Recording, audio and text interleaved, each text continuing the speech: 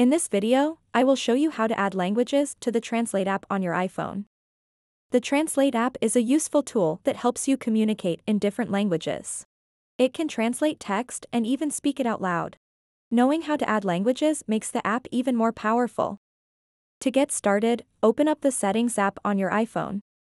Once inside, scroll all the way down to find Apps. Tap on it to see a list of all installed applications. Scroll through this list until you find the Translate app.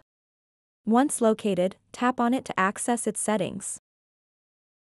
In this section, tap on Downloaded Languages. You'll now see a comprehensive list of different languages available for download. Each language will have a downward arrow icon next to it. To add a language, simply tap on that downward arrow icon next to your desired language. The download process will begin immediately. Once you've downloaded a specific language, it becomes available for use both online and offline, perfect for those times when Wi-Fi isn't accessible. You'll now be able to translate text or speech into that selected language anytime you need it.